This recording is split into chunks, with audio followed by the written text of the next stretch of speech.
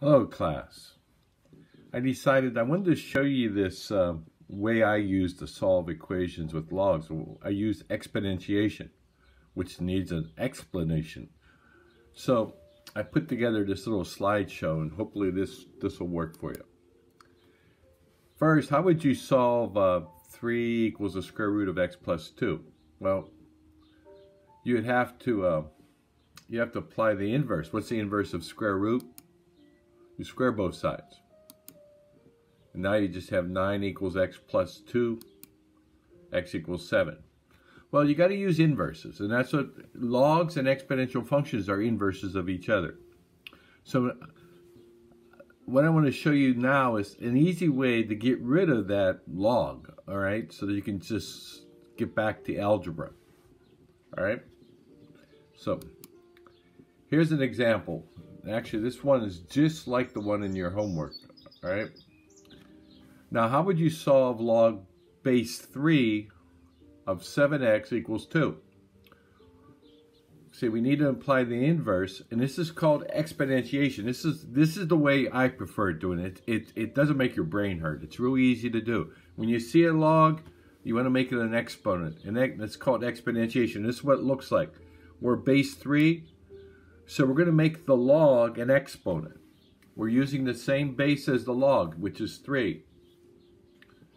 And so what we're saying here is that we're raising 3 to what you have to raise 3 to get 7x. You see? We're raising 3 to what you have to raise 3 to get 7x, which is 7x. This is...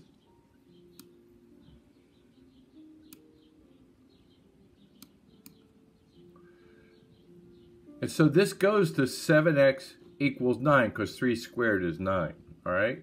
And now it's just one more step, x equals 9, 7. So this is called exponentiation. You're making a log an exponent. And you just, like I just on the board or whatever, I just make a big base. It's the same as the log. And that just, the 3 and the log base 3, they can't, the base 3 and the log of 3 cancel out. So you end up with just 7x. Right? It's very easy, and if you see a log, just exponentiate. You make the log an exponent, use the same base. I have one more example to show you. Here's one here. Solve log of x plus log of x minus 9 equals 1. Condense it into a single log first. That's why you have to know your log property. So you have the log of x times x minus 9 equals 1.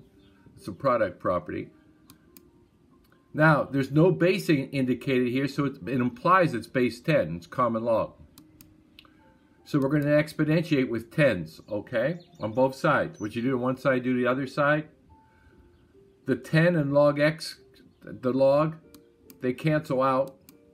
So you just have x times x minus 9 equals 10.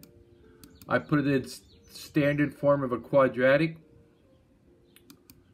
Factor it. You get 2 possible answers. You can't take, we have to go back to the original problem. You can't take a log of a negative, so we can cancel that one out. And so your answer is 10.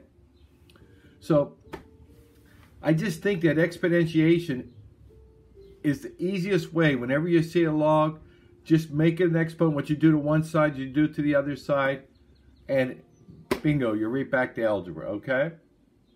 Well, I hope this helps. I'm going to put this on probably on YouTube, and then I also put this slide thing I made on Google Classroom so you can use it. Have a nice weekend, and take care. We'll see you later. Bye.